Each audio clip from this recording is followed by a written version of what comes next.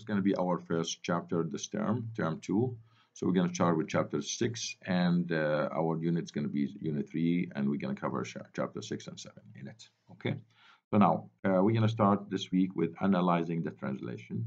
So we analyze translation here. So we could see that a figure 1 is moved, for example, you moved it to the right. Let's say the figure 1 is where a figure 2 is going to look like.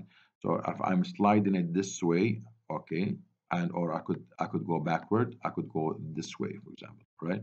So this is how it works as a translation. Notice that translation does not do anything but except move things around. So let's say, for example, you have an actual example here, real life situation. This is the fire pit, for example, in closer to a house. Somehow you decided you don't like this location and you want to move it to this location. So if you're an architect, the only thing you need to do, for example, you slide it this way and you go this way, and then if you go 6 feet this way and you go 3 feet this way, and that's where the new replacement will be. Okay, so notice that the shape of the fire pit is still the same. So there's no effect on the size.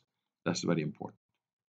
Now, there's some keywords that we need to know. Something called image, pre-image, prime. So you are a person who's standing in front of a mirror, and you are the pre-image. Your image is actually your reflection in the mirror. So the original shape is the actual pre-image.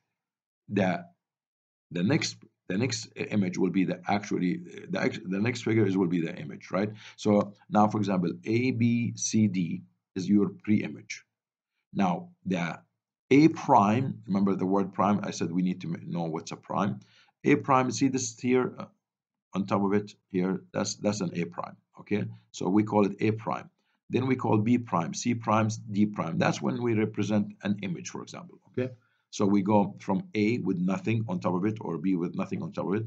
So you can see that the A, there's like a line, a dash on top of it, for example, or something like that, a small figure, that's what we call it a prime. Now, same thing here.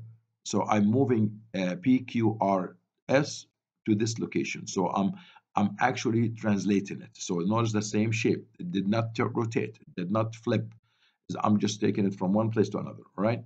So that's what we're going to be doing in this section. So the next section, we're going to be doing reflection. So you want to imagine yourself standing in front of a mirror, okay, and you see your picture on the other side in the mirror, right? So your picture will be your image, and you actually yourself as a pre-image, okay? So reflection is there. Notice that this is a good example of reflection. Somehow imagine that your x-axis is your mirror. Notice that this C is all the way here. This D is all the way here. So now this C and C prime, D, D prime. Notice that still the same size, but the look is different now. Okay. So it's like upside down. So the image looks an upside down. Okay. From the original pre-image. Okay. That's how it's going to be. And the same thing. Also, you could have a mirror here at the y-axis. The same thing. So the same shape, except, the image itself, it looks upside down. Okay, so now that's what we're gonna be doing in class, and I'll talk to you later. And that's it. Okay, bye-bye.